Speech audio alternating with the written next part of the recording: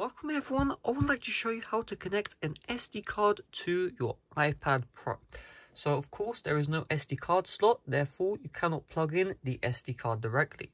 What you're going to need to do is you're going to need to get an adapter which allows you to input the SD card slot and then output the data via USB-C into your iPad Pro. So this adapter right here does not have an SD card slot. So what I've done personally is I have this adapter which allows me to input my SD card and then output USB type A. And then I have another adapter gang, and I connect the USB type A into the port, and then the USB type C cable goes into my iPad Pro. So what I need to do now is just connect the SD card. So we'll just do this like so. Now keep in mind guys, you can also use a micro SD card directly to your iPad Pro. You don't need the full size as long as you have an adapter which supports that.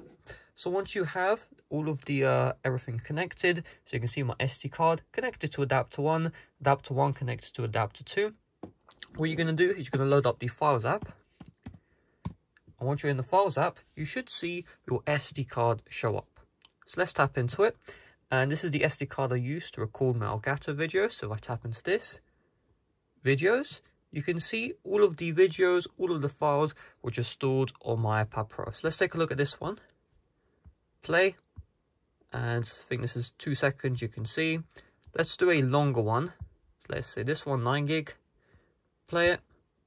And if we just scrub around, you can see everything's fully working. This video is being played directly off of the SD card and not off of the iPad Pro's internal storage.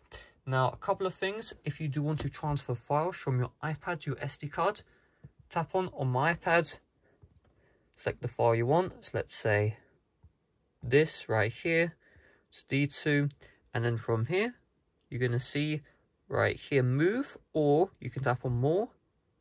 You're going to see copy, and then go to the SD card. Long press on the empty space, paste, just like that. You can paste the files like so. So this is a very intuitive app to use. I do have a dedicated video on how to use the Files app. If you do want to search up how to use Files app on iPad Pro, and you'll find my video on that.